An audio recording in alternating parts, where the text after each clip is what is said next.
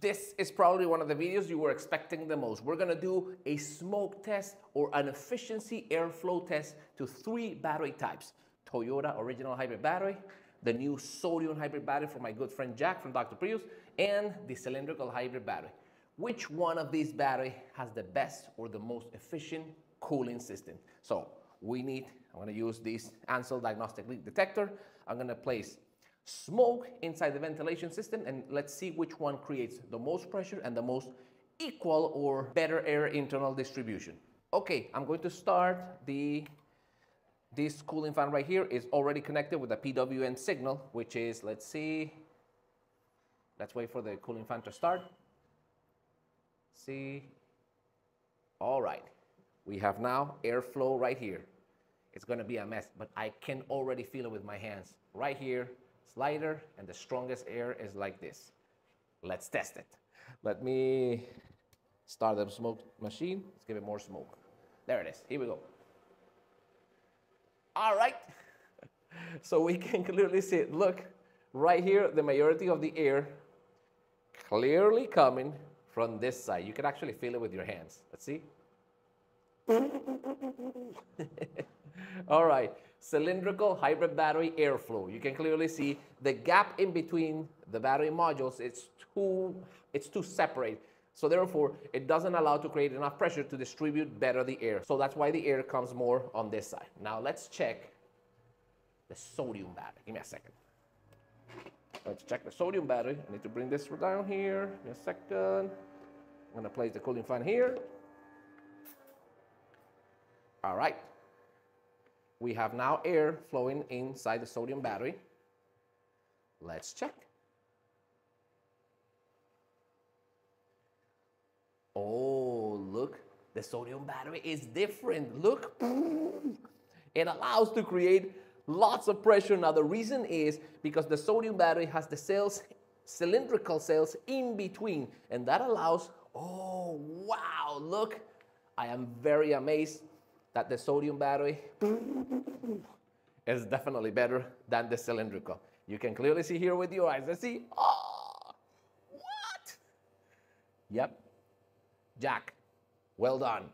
Okay, now we know that the sodium battery has these cells located in between, cross from them, and that allows that battery to become with a way better air distribution. Now, finally, let's test the original Toyota battery. Here we go in 3, 2, 1. Let's see.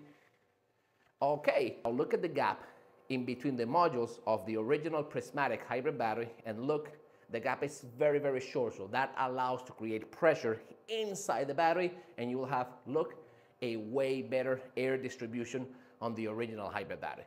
That is the problem with here we go again with the cylindrical hybrid battery. Unfortunately, the cylindrical hybrid battery, it's trouble. Look, see for yourself. Yeah, air is coming, but the majority of the smoke coming from this side. Not a good idea.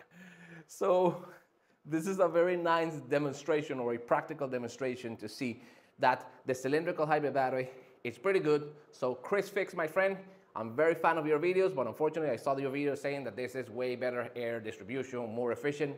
Unfortunately, that is not true. The gap is too long in between the modules. That doesn't allow the cylindrical battery to create pressure.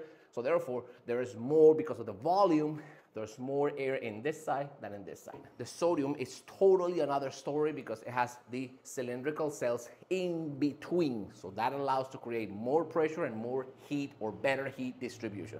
And finally, of course, the original hybrid battery, no discussion. It's always going to be the best because the gap in between creates pressure underneath before the air comes in. That allows a better air distribution.